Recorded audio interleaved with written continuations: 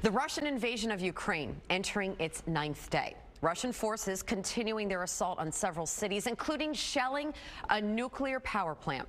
Fox 5's Robert Moses live outside the UN with all the details. Robert.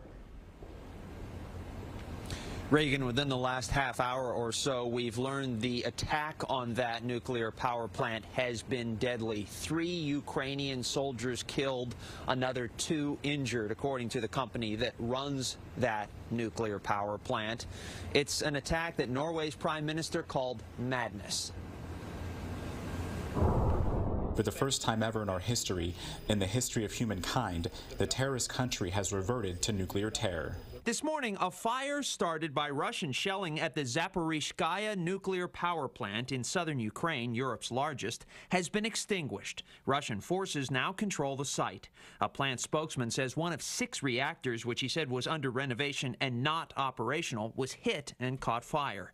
The International Atomic Energy Agency tweeted that there was no change in radiation levels at the site.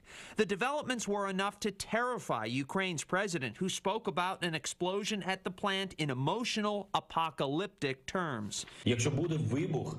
If there is an explosion, that's the end for everyone, the end for Europe, the evacuation of Europe. Ukraine's foreign affairs minister tweeted, if it blows up, it will be 10 times larger than Chernobyl, a reference to the plant in northern Ukraine, the site of the world's worst nuclear disaster in 1986.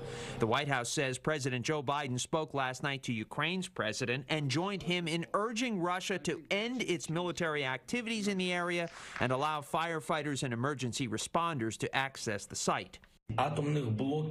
Only immediate action can stop the Russian troops.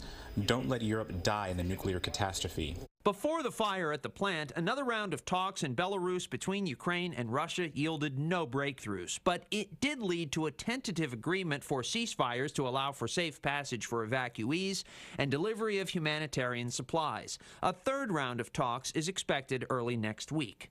Russia's assault shows no signs of slowing. Russian President Vladimir Putin told French President Emmanuel Macron yesterday that he plans to continue his attacks, quote, until the end, according to Macron's office. The fire at the nuclear power plant clearly raises the stakes. No country has ever shot at nuclear blocks except for Russia.